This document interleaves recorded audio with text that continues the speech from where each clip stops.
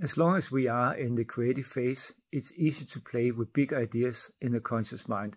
But as soon as they start to hit reality or the subconscious mind, we hit the terror barrier.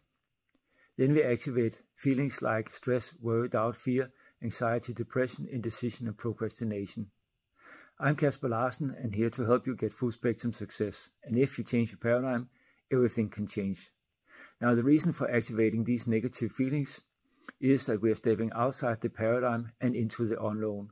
So the trick is to figure out what it is that you don't know and then get the answers.